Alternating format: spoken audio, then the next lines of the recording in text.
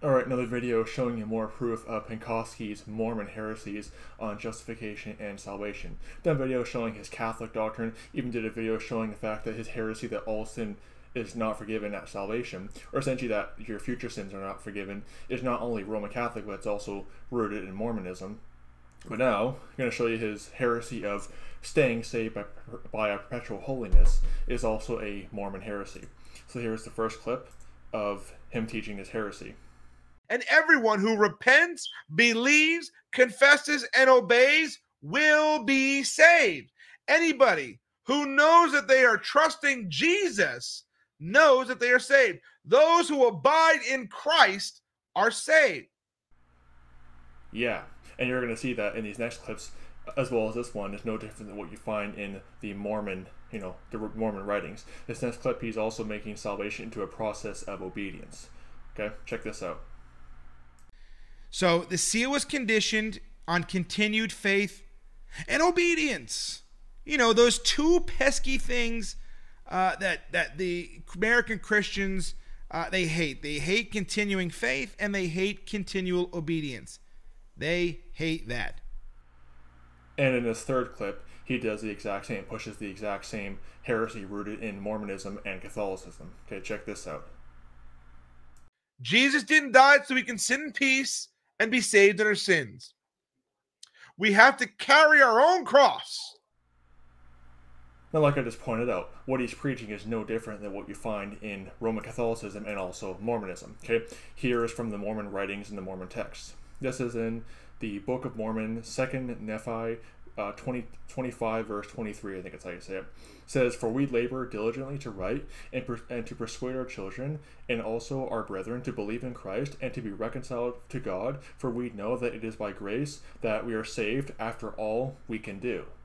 See, it's hinging on you keeping yourself saved. Is that not what Penkoski preaches? That you have to have this continual obedience to stay saved?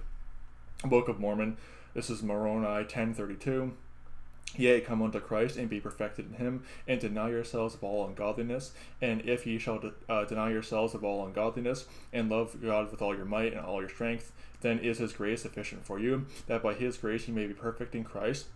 And if by the grace of God ye are perfect in Christ, ye can in no wise deny the power of God." Again, you're having to deny yourself of ungodliness. See, you're saving yourself to earn God's grace.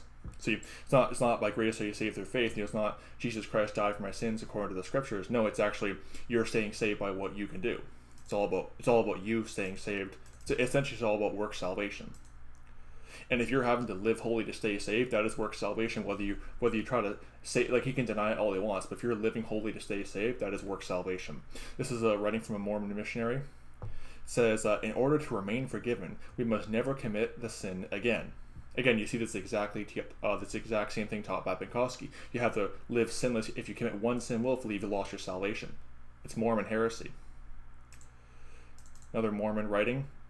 This is the teachings of Harold B. Lee. He was a former president of the Mormon Church. Page 120. "The miracle of forgiveness is available to all of those who turn from their evil doings and return no more. Because the Lord has said in the revelation to us in our day, go your way and sin no more. But unto the soul that sinneth, shall his former sins return." He's quoting from, verses that these heretics like Penkoski love ripping out of context, like in John 8 or Ezekiel 33, Ezekiel chapter 3, verse, I think it's 18 down to verse 21. Those verses were, the verses in Ezekiel were talking to Old Testament Jews under the law. Christ had not died on the cross yet. So, they love ripping that one out of context. So yeah, you see this exact same thing taught by, the former president of the Mormon, one of the former presidents of the Mormon Church. See, you have to stay saved by holiness, and if you sin once, you've lost it. Another writing from the Mormon Church. This is one of their professors. Says, "Men can no more be saved without obedience." Interesting. "Then they can be healed without faith. All things operate by the law. Blessings result from obedience to the law and are withheld when there is no obedience." Same thing is taught by Penkoski. You have to have obedience to be saved. He's teaching Mormonism-based heresies, as well as Roman Catholicism. Rich Penkoski is a work salvation heretic. You see, you have the easy believist heretics who are antinomians and who think you can live in sin all you want, and there's no chastening of God. Nothing's going to happen. You're saved, and that's pretty much it. There's no changed life. There's no regeneration from the Holy Ghost. You see, both sides do not understand the new birth. Rich Penkoski does not understand the new birth because he's trying to live holy to stay saved. It's not, the Holy Ghost comes in and cleans your life up, but it's because you're saved, not to be saved. Oh no, you're doing it to stay saved. And how he proves he doesn't understand the new birth and says, well, if you believe in eternal security, I guess that means I can rape 50 children and still go to heaven. The fact that he even brings that up just shows he does not understand it. Because the Holy Ghost-filled Christian would not even have that kind of thought come in his mind.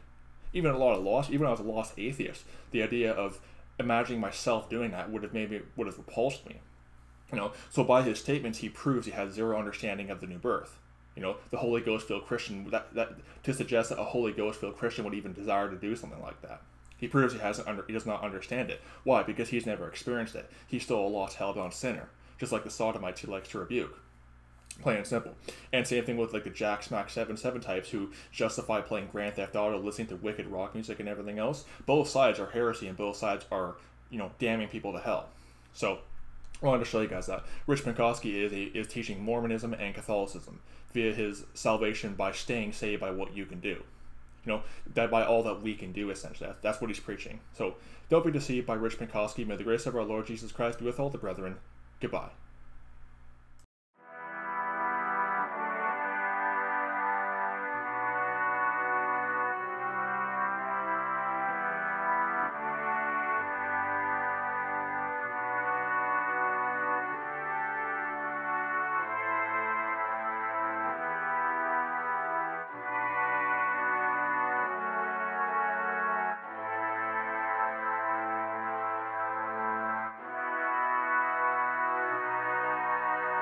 Yeah.